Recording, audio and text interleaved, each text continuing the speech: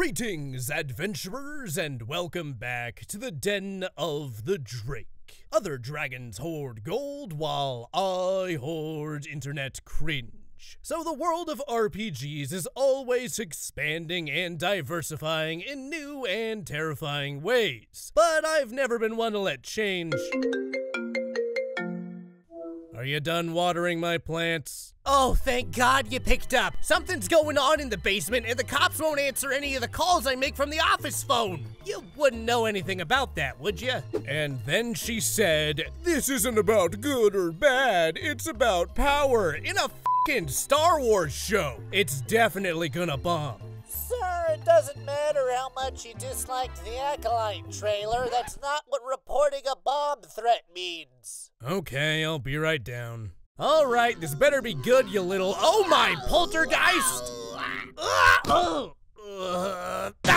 I'll call a priest. A demon? The office is being haunted by a demon. I thought the building was too cringe for anything paranormal to get in. Well, according to my pocket Necronomicon, demonic forces can enter any space if they buy enough information from a data broker. A data broker? Oh yeah, the demon throwing around all our stuff probably bought our information online. Full names, emails, home addresses, health records, our relatives, and apparently our office building. This is an ad, isn't it? Yeah, it's an ad. Have you been getting a crap ton of scam calls, texts, and emails? That's because every day data brokers get rich selling your data to spammers and scammers looking to target you. That's why I use the sponsor of today's video, Aura. Aura scours the darkest corners of the internet to find which data brokers are selling your personal information, and then submits opt-out requests on your behalf, which under penalty of law, the data brokers have to abide by. Check this out. I used Aura to see what data brokers were caught selling my info, and it was way more than I was comfortable with.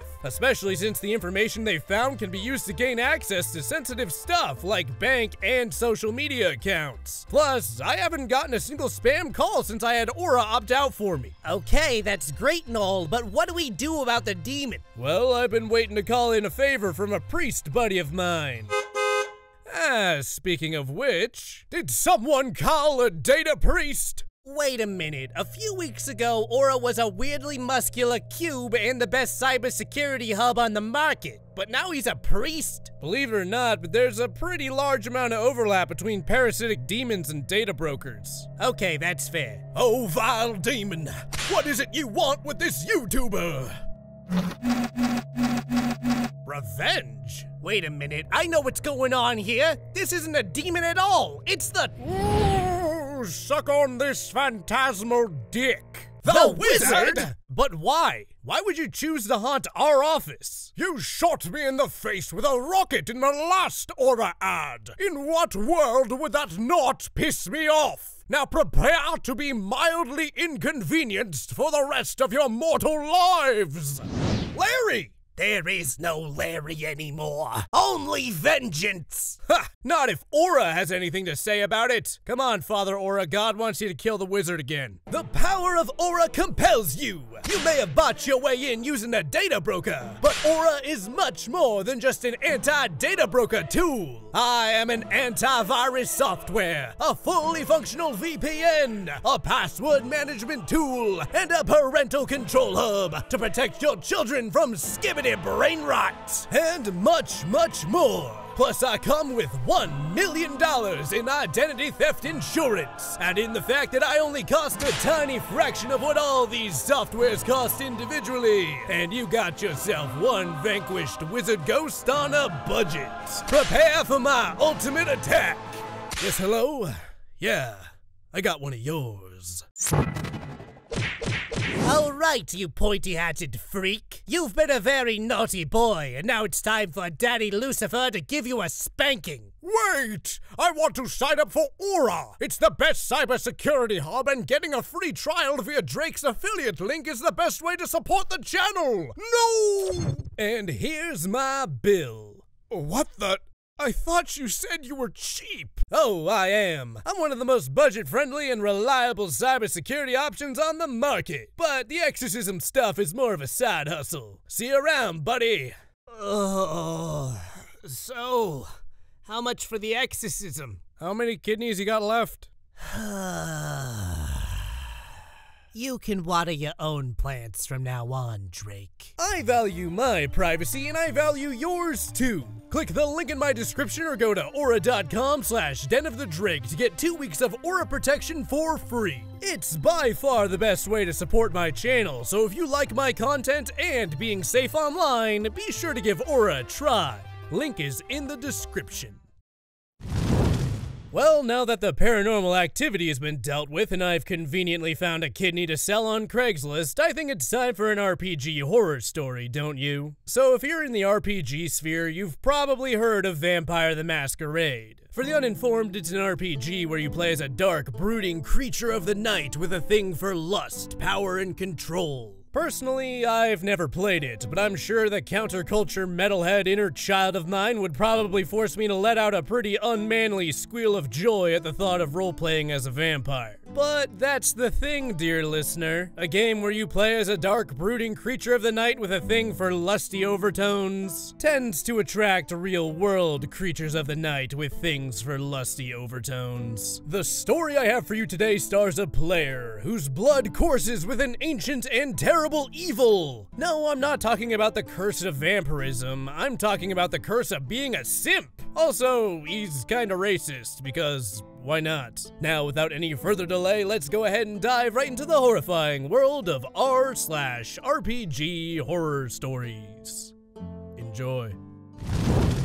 This week's story comes from Reddit user TechScrubPriest and is titled Vampire the Masquerade and the Simpning. Let me tell you a tale of the first 2 sessions of the Vampire the Masquerade 5e game I'm running. Let's clear the air here that yes, the memes can be true, and yes, this game can bring out the worst people out of their hidey hole. But most of my group are good players with actually interesting stories to them. And then there's one player that almost got murked session 1, and then got the whole party in trouble in session 2. Our cast will be me, the storyteller, the La Sombra French resistance fighter, the venture businessman with more money than God, the gangrel prima donna that owns a brothel/nightclub, and the Katif former cholo ganger. Katif being our problem child for this story. There are 2 other characters that will be mentioned in passing, but they weren't really affected by the proceedings. They'll be referred to as the Brothers. The story starts with each player getting a personalized letter from a mysterious benefactor asking them all to come to the North Carolina Research Triangle. Due to a major innocent, the benefactor thinks that putting new players on the board might stabilize all the discourse that's going on. La Sombra is tasked by his maker to go because of a debt. Venture goes because of the possibility for grabbing power. Gangrel is there to hide away from her abusive sire that treats her like a doll. And Katif is there to get info on the killer of his dead brother. Now, for those not in the know, La Sombra, Venture, Katif, and Gangrel are all types of vampires that you can play, each having their own powers and weaknesses that make them interesting. And the older a vampire is, the stronger their vampire powers are. Keep that in mind because it does get brought up. The Coterie, vampire party, finds themselves getting picked up from an airport in a limo. Gangrel is already in it since she got there a year ago and kept in a safe house. The second people to show up are La Sombra and Venture, since La Sombra works as a sort of bodyguard for Venture. The brothers come in and do their thing. Then Katif comes in. Now, he was made as a pretty brash and combative character, spec'd to the nines as someone who could dish out and take damage at level 1. But this is where things go south. Katif proceeds to walk up to the valet and point a gun towards him, and asks what he knows about his brother and his killer. Now, I don't know what he was thinking since this guy was clearly just a driver, not the benefactor, and why it was a good idea to pull a gun out at an airport. La Sombra and Venture act quick, blocking the view out of sight of normal people, but this is where the first instance of simping happens. The Gangrel, the only woman in our player group, proceeds to try and calm the Katif down, and she was about to make a roll for it, but then this. He doth calm down, seeing the beautiful woman in the limo. The flags have been raised, boys. This was an utter grinding halt to all the aggression, and this wasn't the first time that this was gonna happen. With the jarring intro out of the way, they get in the limo and are driven off into what seems to be the middle of the research triangle, to what seems to be a private psychiatric facility. They are led to a pair of double doors that bar off the owner's office. Inside, they find an older gentleman with wizened hair, a tweed suit, and black veins on his hands. He welcomes them all to his home and is glad to see that they all got his letters. He goes into further detail on how he needs them to find some research that all the head honcho vampires were working on that disappeared after something or someone killed them all in a bloody display. The triangle is split up between 3 cities: Raleigh, Chapel Hill, and Durham. Now that each of their leaders were dead, Vampire Society is in a tizzy. The group was asking questions and trying to get a better grasp of the situation, except our boy, the Katif. Katif proceeds to stomp his way to the old man and draws his gun on him, getting up in his face. "Listen here, puta. You give me where my brother's killer is, or I'm gonna make you see the Holy Ghost." He may have been going for this kind of religious shtick. I don't know, man. Okay, make me a willpower test. He gives me a weird look as I ask him this and gives the roll, netting him 4 successes in total, but it wasn't enough. You feel your body move on its own accord, lock-stepping back to the only open seat available next to Gangrel. This is where they learned that they were dealing with a very old vampire. The Katif tries to protest this whole thing when the Gangrel starts to chastise him for trying to start things. He clams up and acts like a whipped dog, as the quest giver gives them lore and such. Everyone is interacting, and the brothers are making comments about robbing people in suits. Of course, this causes the Katif to chomp at the bit, saying that his character is motioning at the quest giver to the brothers as if asking if they should kill him. "Man, let's kill this old f***er. He's not telling me any information, despite him saying that he had it," he proclaims as he gets back on his feet. 3 things happen in this moment. Venture is trying to businessman talk things down to get him to calm down. Lasombra, on the other hand, is getting ready to stealth kill him because he sees that the Katif is a huge compromise to clearing his debt. But before that all could happen, the old man finally stops being nice. In the blink of an eye, he appears in front of Katif and grabs his face in his hands, an encroaching madness invading his mind, telling him to shut up and to stop acting like a child instead of like the creature of the night that he is. His point made once more, he lets go and proceeds to give the PCs their lodgings. Venture gets a corporate skyscraper, Lasombra gets a row house, the brothers a ranch, and the Gangrel her club. Of course, the Katif begs the Gangrel to live with her, offering to work as a bouncer at the club. The Gangrel's player, being a tad too nice at character creation, did offer to let him stay there, so the character agrees. And thus, the first major step to a major shit show is born. I'll stop there. Tell me if you guys are interested in the second session. This post is getting a bit too long for my tastes.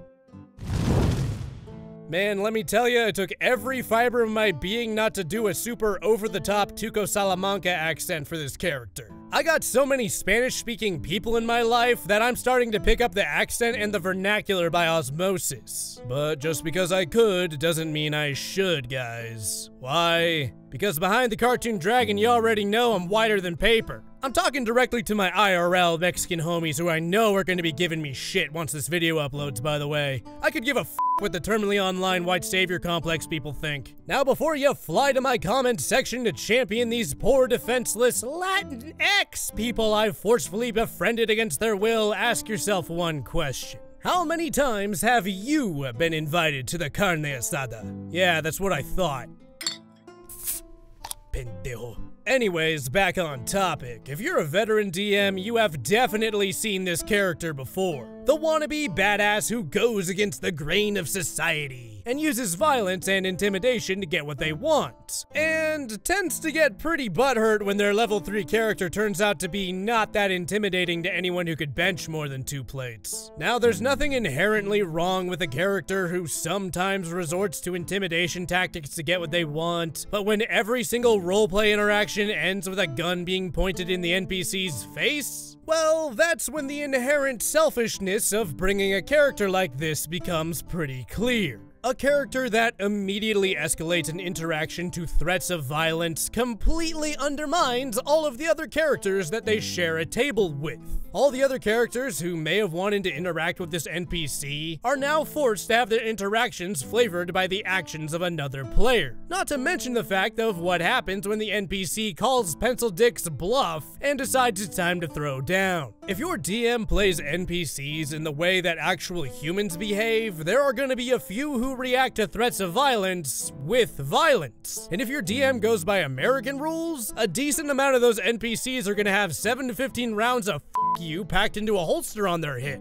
In role-playing games, combat is where characters live and die. And depending on your DM, combat may or may not be something that you want to avoid at all costs. I'm not trying to get my squishy wizard stabbed in the neck trying to buy owlbear food for the druid, thanks. Now, using threats of violence and intimidation tactics is by no means wrong in the context of an RPG. Some of the best characters in fiction are some of the scariest motherfuckers by design. But Batman's not beating the hell out of the guy at 7-Eleven when he goes to buy a Slim Jim. My advice is to save the menace for more dramatic scenes where it's warranted. Not only is it going to make it so that you're not stepping on other players' toes, but it's also going to have a lot more of an impact when your normally stoic character lets the mask slip and reveals the monster that's hiding underneath.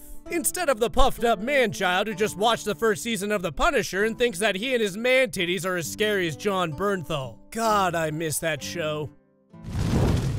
I had a good bit of reception to the first part. Even Gangrel read it and said it sent a shiver down her spine. Second session started a week in game time after meeting with the benefactor. Each player got their situation together, and so far everything started out smooth, compared to the first one being sandpaper. Lasombra had been contacted by one of the need-to-know people in Chapel Hill, earning the job of taking out a pompous mafia family that she sees as an eyesore. Venture got a visit by a vampire mage that used his own skyscraper, but gave it to the old man to repay a debt. His side quest was to look into the trouble in Little China. The brothers have werewolf neighbors. And finally, we find Gangrel and Katif getting a personal visit from the impromptu leader of Durham. Did you hear that record scratch yet? Because this is where things go from 0 to 100 in one night. Now, Durham is an anarch country, one of the factions of vampire society. Currently, the leader is masterfully settled in as the police chief of the city. This man has a presence in both local government and leading the vampires of Durham with an iron fist. So it's no surprise that the former Cholo Katif has a bit of an issue with the police. And one of his flaws is that the police don't like him in kind.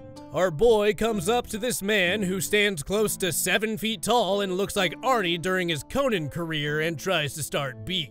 Damn, son, I didn't think we allowed pigs in my ladies' club. He said something to this approximation. The chief looks down at him and sighs, informing him that he's just making a house visit because his therapist, the old man, asked him to. So could he kindly take him to the owner of the club?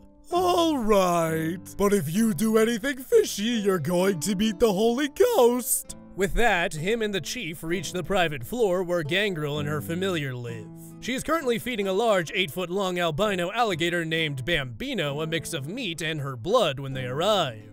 The chief is just ignoring the angry wannabe ganger behind him as he exchanges words with Gangrel. He does the greetings and welcomes to the city. Gangrel is trying to get on the good foot of the chief, so the story progresses, and the chief is led out by Katif, who acts like a spoiled child, but actually admits that he respects the chief for putting up with his attitude.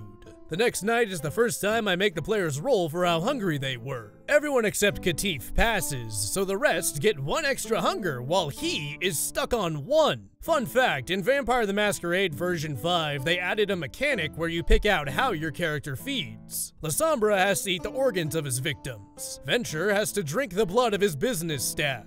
Gangrel feeds with those she sleeps with. And finally, Katif feeds from animals. Dogs, to be precise. Hey man, I'm f***ing hungry. I need a chihuahua to eat. Mind you, he just said this out loud in front of normal people. Big thing in this game.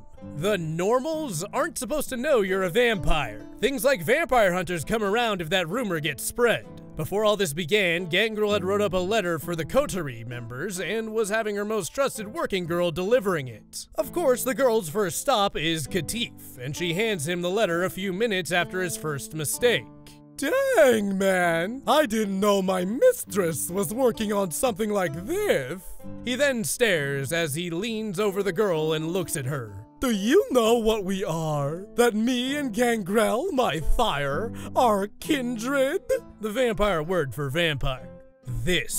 This whole thing has me cringe to the point where I had to turn off my mic and yell, only to turn it back on and explain to the player that you aren't supposed to do any of this. I think that this was a heat of the moment thing mixed with the simpage going on that he called Gangrel his maker. This is false. I had the girl play it off, not knowing what any of that meant, and having to deal with Johns on the daily, so proceeds to continue with her delivery. Not understanding what he had just done, the player asked me something that just snowballed into disaster. I want to find a dog to eat. Can I find an animal shelter that's open? I inform him that it's 12:30 and that no shelters are open this late. He still proceeds to roll to find something to eat, and rolls a bestial success. The monster inside is present in the roll, pushing him to go on based off of instinct alone. I inform him that, as he goes around the neighborhood, he finds a stray dog down an alley. Now here's a question for you. What does he do with this info? Does he A, take the dog back to the club to privately drain it, B, look around to see if anyone was around before going for it, C, decide that he doesn't really need to eat and maybe secure himself a safer way to get food, or D, YOLO? He proceeds to throw caution to the wind and attacks the dog. And he does say that he is a messy eater. All this carnage is met with a passing couple coming across him and screaming about what he's doing. Not one to let things go unwasted, he proceeds to pull out his infamous Holy Ghost and uses it to attempt to intimidate them with it in order to forget everything that they just saw. He even showed off his vampire ability by making his eyes go beast-like to get a bonus. He rolls and gets a bestial failure. He crit fails and the monster exposes itself in full glory. He does succeed in intimidating the couple, but he fails to see the friend with a smartphone recording everything. He has exposed himself. He has been caught bloody and on camera. He does the one smart thing. He runs. Mind you, I am rolling for if the NPCs are catching up to him. Yes, I seem like an ass, but I will not fudge rolls. He is caught nearly immediately by a police officer on a bike. Now I rolled to see who this was, and lo and behold, it's the chief's second in command. Another need-to-know NPC that the party was told about. She informs him to freeze and to get on his knees. He begins to argue, but he sighs and does so. It seemed like he was actually doing something smart, but he gave me a look that said otherwise. As the second came up to him, she smelled the air and growled. The second in command. Ah, damn it, you're a kindred, aren't you? Come on, asshole, we gotta get you to the chief. Hearing the name of his hated Chad of an officer rival, he begins to feign his compliance. Okay, officer, but I just want you to know, I'm not the one dying today. This starts an epic fight between a level 1 vampire and a vampire police officer with status. She proceeds to use her vampire powers to stun his brain and paralyze him by putting a stake in his heart. Strike one for horror movie lore. The other players were going wild. La Sombra, who is my roommate IRL, is screaming his head off in his room because this whole situation has taken 80% of our playtime and he hasn't been able to do anything. The brothers are laughing their goddamn heads off, and Gangrel is hiding her cringing the best she can, and Venture is just slamming his head on his desk. Cut to the club where Gangrel is informed that the chief is there. He looks mad, and he tells her that, "Your boy f***ed up, get in the car." They proceed to drive to the station's underground parking lot where they find Katif in front of 12 supposed vampire cops, bound and gagged. The chief lists the sins of the past few hours and how there's going to be a hell of a lot of things to clear up. What does he have to say for himself?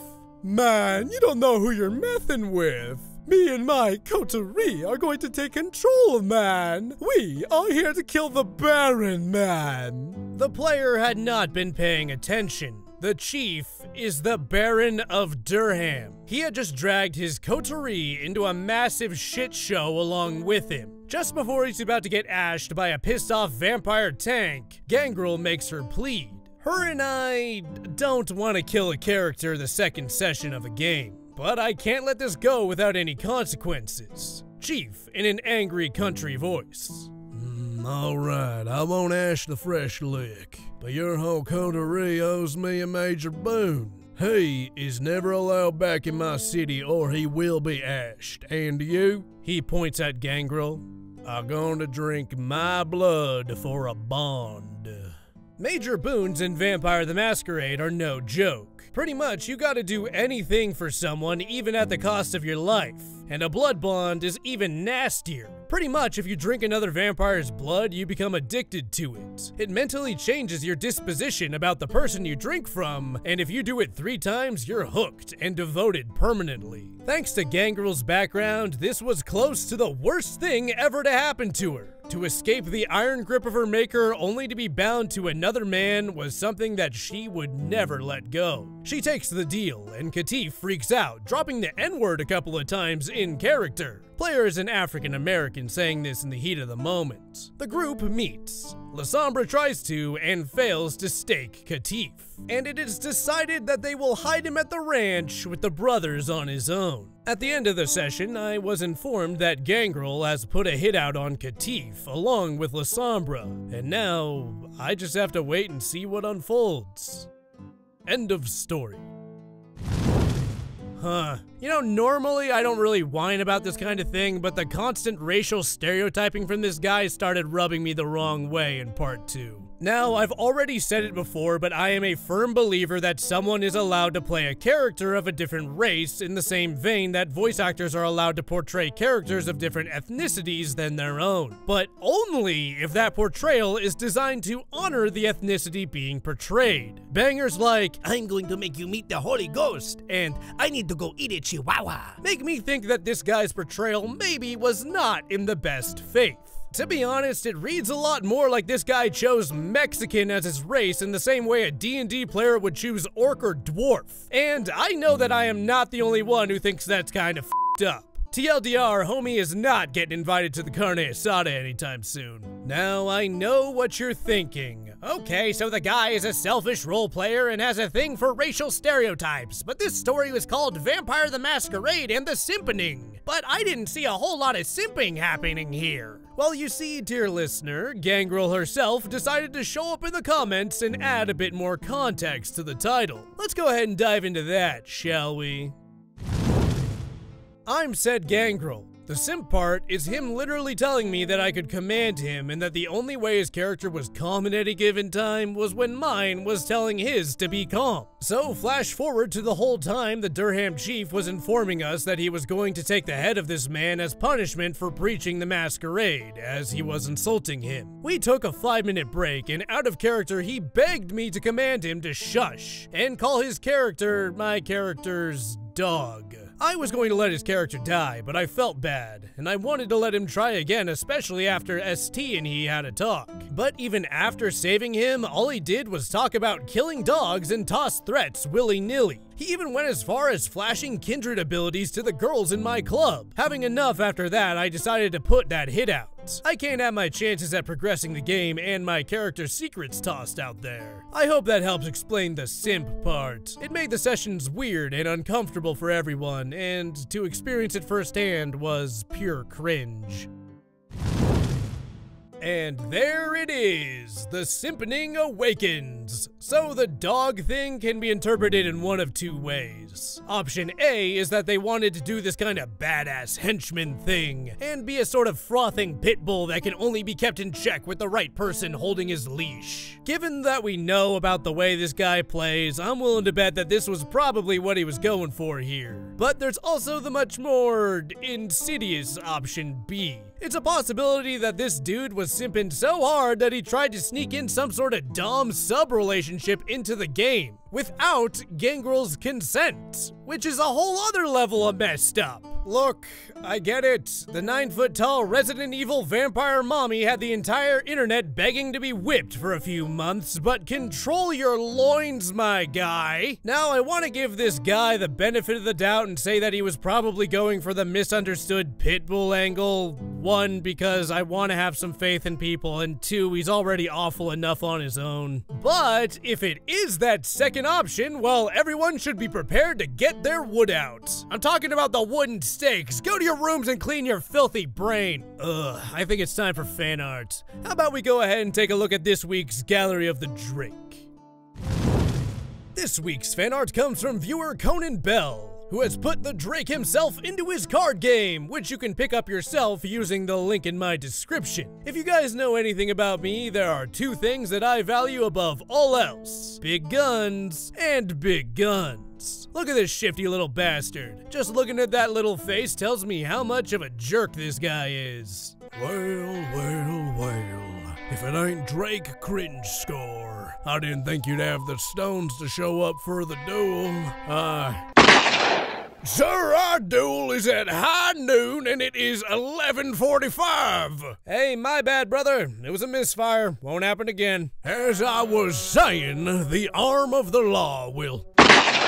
You little shit! You're trying to cheat at a duel and you're still missing!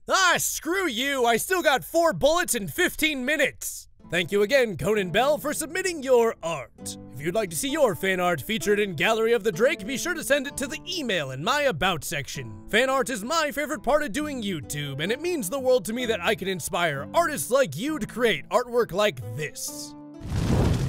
With the story over and artwork displayed, we're gonna go ahead and wrap up. If you enjoyed the video, be sure to like, comment, and subscribe, and send in your fan art. And if you feel like supporting the channel further, my Patreon and merchandise links are in the description. I would like to thank you all for listening, and I hope to see you next time in the Den of the Drake.